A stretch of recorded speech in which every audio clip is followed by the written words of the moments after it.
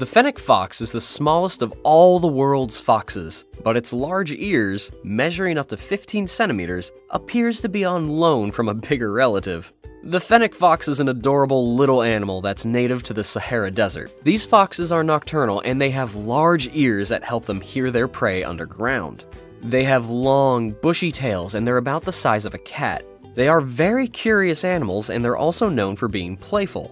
Fennec foxes have many desert adaptations, including fur-covered feet, heat-radiating ears, and pale fur that offers excellent camouflage in the sand. Plus, they can go without water for long periods of time. Fennec foxes are nocturnal, which means they hunt at night. And when they hunt, they do this alone, using their large ears to listen for prey that's moving around underneath the desert sands. Once they locate their prey, they'll dig with all four paws to get a hold of their meal.